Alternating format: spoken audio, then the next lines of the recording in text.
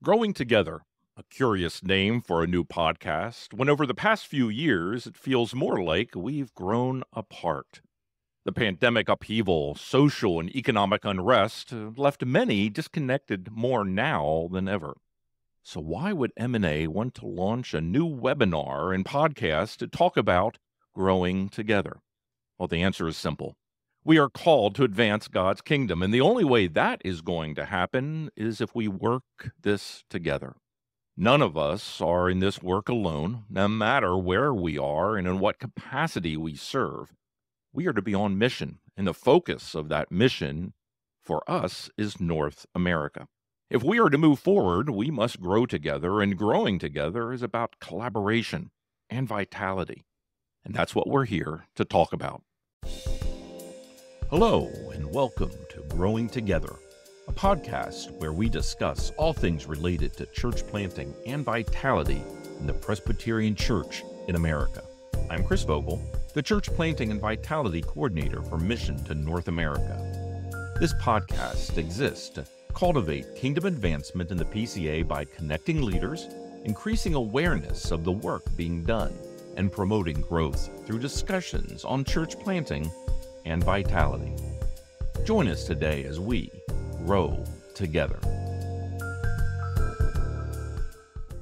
We're kicking off our time today with Dr. Irwyn Ince, the coordinator of Mission to North America, Dr. Murray Lee, the executive coordinator, and me, I'm Chris Vogel, the church planting and vitality coordinator. On this inaugural webinar, we are setting the table for future webinars and podcasts that you'll hear about. Well, today, we'll be discussing the task the denomination has set before M&A and how that is expressed today. And then we'll talk about the growth of M&A through the various ministries that have developed as a response to needs in our local congregations. And then we'll examine how we engage the challenges before us. Just a note, you'll hear this at the end of the program, but we want to invite you to join us who are praying for our upcoming General Assembly. We're looking for 1,000 ruling and teaching elders to pray for church planting and vitality leading up to our assembly. More info on that will be in the show notes that you'll receive after our time together. And after our 30 minutes today, we'll be answering questions that you may have. The upper right-hand corner of your screen is a chat box. Open that up and drop in any questions or comments you have, and we'll deal with that in the second part of our program. Well, Irwyn, let's start with you. Mission to North America. Bring us up to speed as why we exist and how we see fulfilling that commission today. Thank you. Thank you, Chris. Good to be with you and Murray, and grateful for your webinar and podcast radio voice to be leading us. Mission to North America. What is Mission to North America? There's a formal answer here that comes from our Rules of Assembly operation in the Book of Church Order. So I'll quote that. Rules of Assembly operation, paragraph 2 of the 6th chapter says that the affairs of the church involved in its extension in the United States and Canada are assigned to the Committee on Mission to North America. The affairs of the church involved in this extension in the United States and Canada are assigned to M&A. Well, what does that mean? That really means that what our founding fathers and framers of the PCA intended when they created this committee was that it would help engage and promote the outward-facing missional face of the PCA. That this is about our outward face of our churches in the United States and Canada. Really, what we're talking about is engaging the denomination for the advancement of the kingdom in North America. And so another way to state who we are and why we exist is that M&A exists to cultivate the advancement of the kingdom through the PCA in North America. And we serve as a primary resource for church vitality, that is church health, in our denomination, and for church planting. Those two, and this is a phrase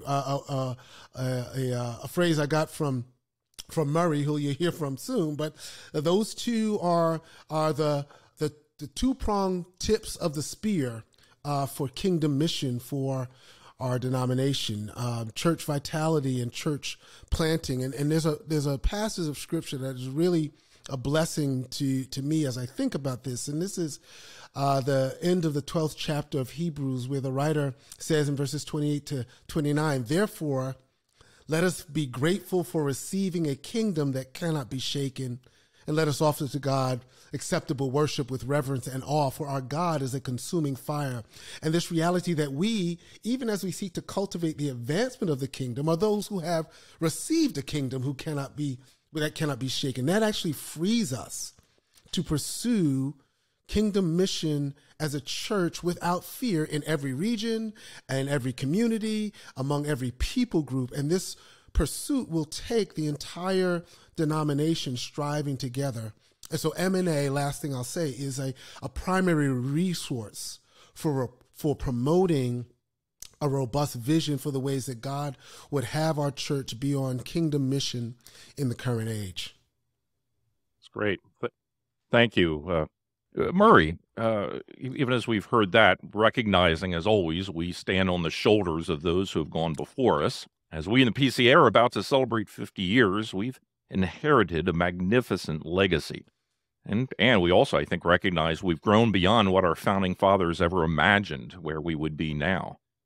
There are a lot of facets to M&A, various ministries serving many needs. Would you help us categorize them for us and give us an overview of why they exist and what they do? Yeah, absolutely. I should start by saying that M&A ministries are one of the greatest services to the local church. And as we look back over the 50 years of our denomination's history, our ministries have arisen to meet real felt needs in the local church. That means that those whose shoulders we now stand didn't just dream up the ministries. No, those ministries arose to meet real practical needs for ministry engagement and ministry practitioners in the local church, local presbyteries. So if we just think about the M&A ministry just in very broad categories without naming each one of them, we would say that they exist in church planting ministries, ethnic minority ministries, and diaconal service ministries that are geared towards church planting and church vitality. And we could spend really the entire time today talking about their value and service to the church. And I believe, as I understand it, we will highlight the work that the Lord has and is doing through those ministries in upcoming episodes. But, as far as why they exist, that's easy. Practically speaking, we support presbyteries and churches in their efforts to plant more churches. We strengthen existing churches to help leaders increase their reach and effectiveness locally. And we help churches start new ministries efficiently and increase the effectiveness of existing ministries, all by the grace of God. And so as we stand here looking towards the next 50 years, what we're hoping to do is to strategically expand M&A ministry engagement across our denomination. That means the development and deployment of our ministries to come alongside the local church and presbytery to provide expertise with excellence in this two-pronged sphere, like a tip of the spear that Irwyn mentioned, approach of church planting and church vitality.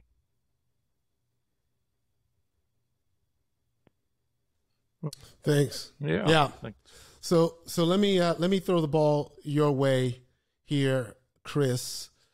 In your role as church planting and vitality coordinator, how do you see M&A's calling to oversee the PCA's extension in the U.S. and Canada? What does that look like in light of who M&A is and called to be, and our current cultural context? Yeah. No, I think it's important to always recognize that we live, and we always have, but we can see especially now, we live in a time of great need and wonderful opportunity. All the research points to our culture's movement to a greater isolation, to our hyper independence that is shattering community.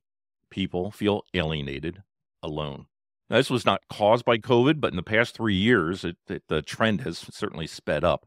A book I read recently, Norina Hertz's book, The Lonely Century, she highlights the movement away from sociability to interiority and the damage this does to a culture. Well, we have to recognize that we, the church, are uniquely situated by God's grace to offer what our world longs for but does not know where to find it. An answer is to strengthen our churches and to plant more churches. But the challenge is where to find those pastors and planters. And the truth is, many of us sense the isolation all around us that others feel as well. And this is why you're going to be hearing about planting and vitality. The two go together. Where are we as M&A? Well, you'll hear us talk about one M&A, because if we are to see kingdom advancement in North America, we must work together to bring health to existing churches. The ministries of M&A can bring an outward face to any church, helping establish greater cohesion in the body and avenues for connection in one's community. Vitality speaks of the need for endurance and strength for the task before us. You see, being obedient to the Great Commission is made easier when churches partner together. M&A and her ministries are here to provide practical resources to serve our churches and our presbyteries. When churches are enlivened, energized, out of that, we can plant churches. It's not an either or, it's a both and. We believe healthy churches, healthy presbyteries, will plant more healthy churches. Now, what is more? One M&A offers help for churches and presbyteries to see the fields that are ready for harvest. The world now is coming to our communities. And so we have these ethnic minority ministries that can help develop the means to plant churches that will begin to reflect the world in which we live. There are ministries to strengthen your church to reach those who are often overlooked in our own communities.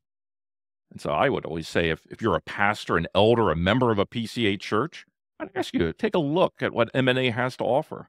You know your community and your church. And so then who in M&A can you invite to come alongside, to partner with you to reach your neighborhood? Because really, you got to remember, we're not alone. You're not alone. M&A is here to support, train, assist, equip you to serve your community for kingdom advancement. Well, I think with all of that, it'd be great to hear even some stories from the three of us, how we have seen that as we've moved around in various churches and presbyteries here. Share a story that you've seen the effect that M&A has had and how those churches, presbyteries have seen that engagement with M&A. Irwyn? Yeah, so I'll start with one that's actually personal. I wasn't always the coordinator of Mission to North America.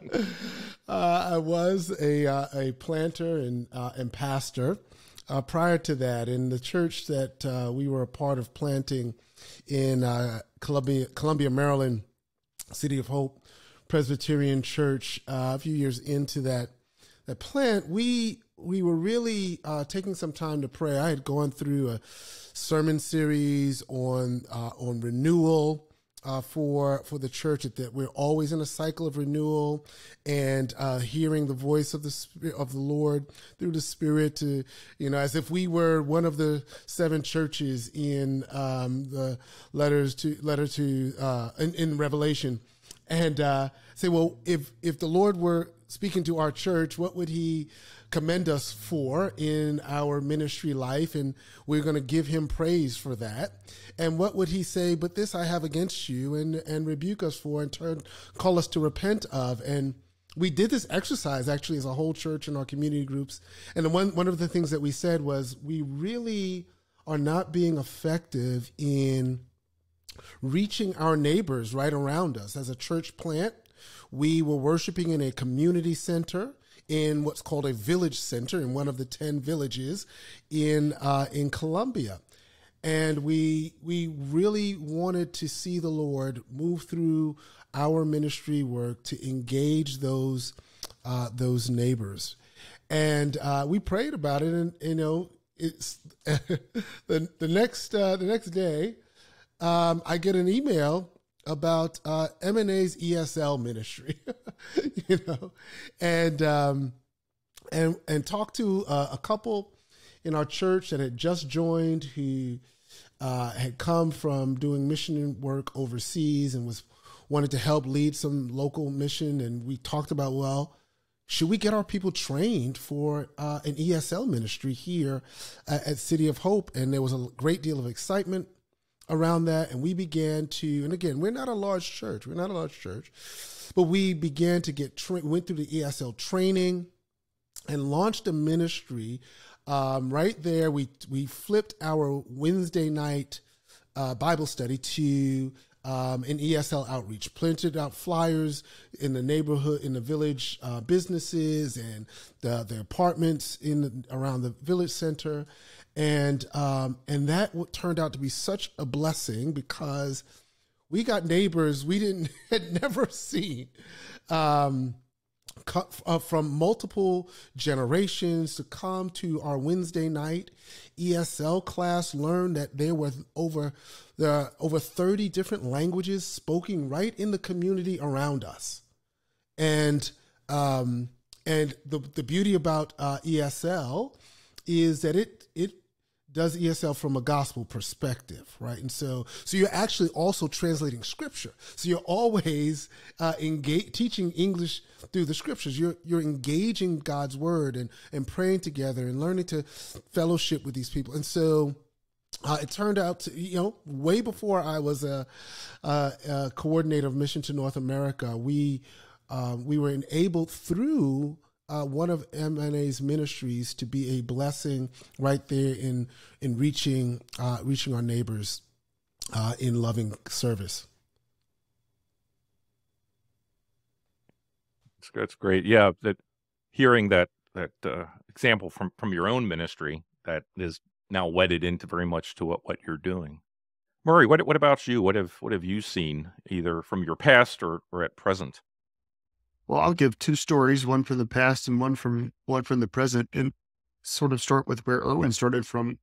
There was a time when I wasn't serving the current capacity that I was, and our church is a church plant that I planted and a team of us planted 15 years ago, and we really desired, about 4 years into the church plant, we really desired to pass on some of the mistakes that we had made as a church plant to others, so that others might learn from our mistakes, and maybe we could facilitate the planting of more churches. And so we called up the folks that were in charge of church planting at M&A, and they came down and met us in Birmingham and came up with a strategy to develop a church planting cohort and continue to this day. So the church that I was a part of starting is now in its 11th year, thanks to the men and women at Cahaba Park and the leadership that we've gotten from M&A of training church planters from all across the denomination. So I just have to say,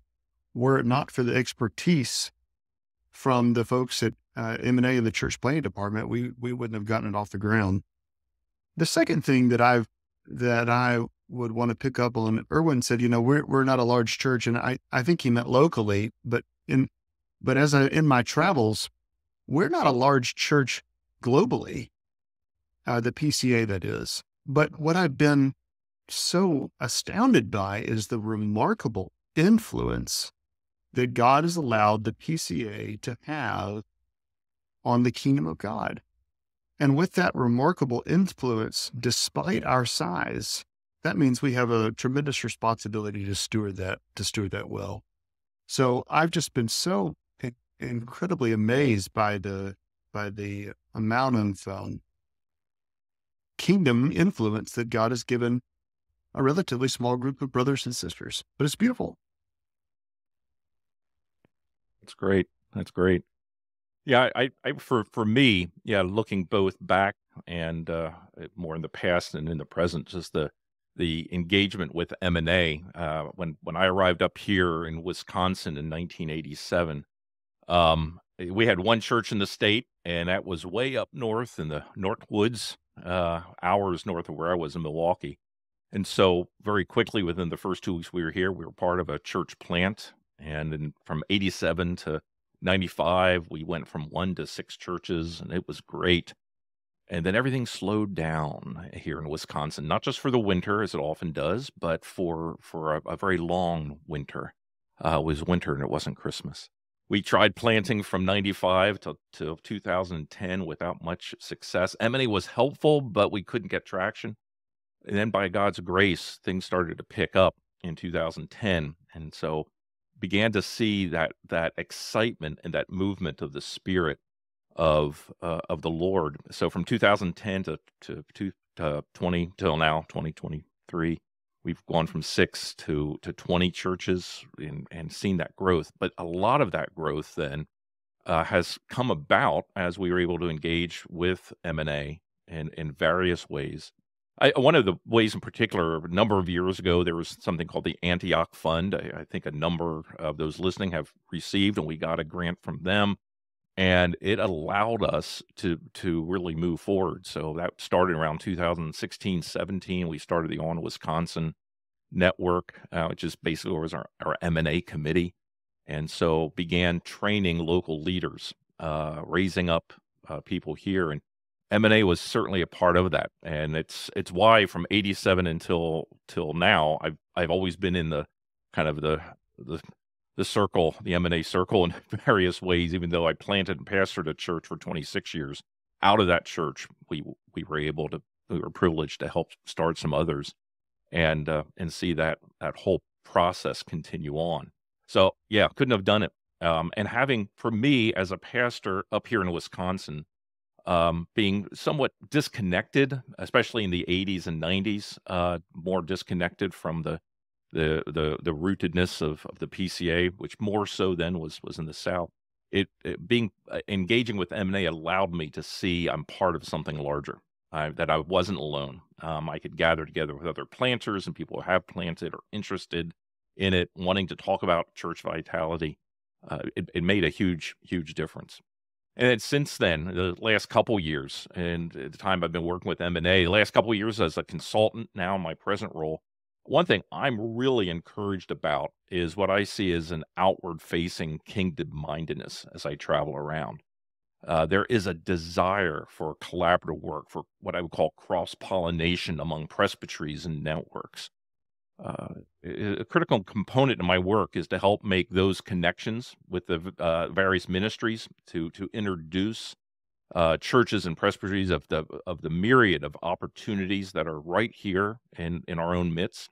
Just last month, I was honored to participate with City Lights. This is a Chinese movement where about a dozen Mandarin-speaking pastors who are looking to bond together and reach first-generation Mandarin-speaking immigrants, those from China.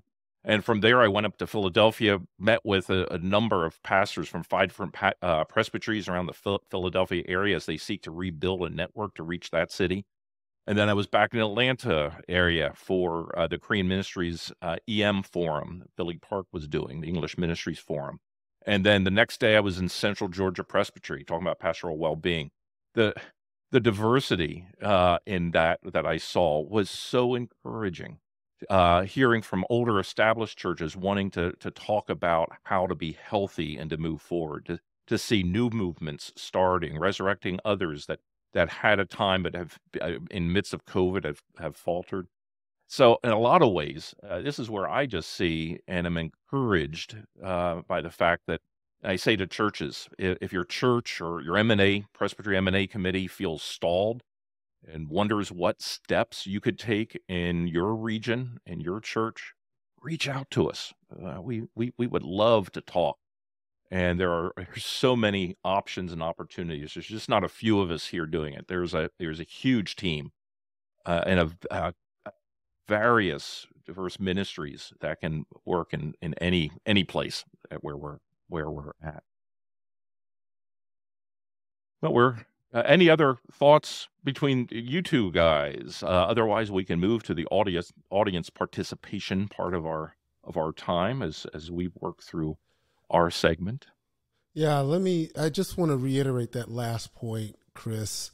because it is, I've experienced the same dynamic, and Mary can say similarly. I mean, in my time as coordinator over these 18 months, I've been privileged to travel all over this country. We'll be getting to Canada later on this year. We forget about our brethren and sisterin up north of the border, but the robust heart and desire for missional engagement, for ongoing faithfulness to Christ in the current age, is alive and well in the PCA, and that excites us all as we are enjoined in this work for that purpose. And so one of the primary things Mission to North America is enabled to do and strives to do is that collaborative work. To reiterate what Chris said at the very beginning, to let our churches and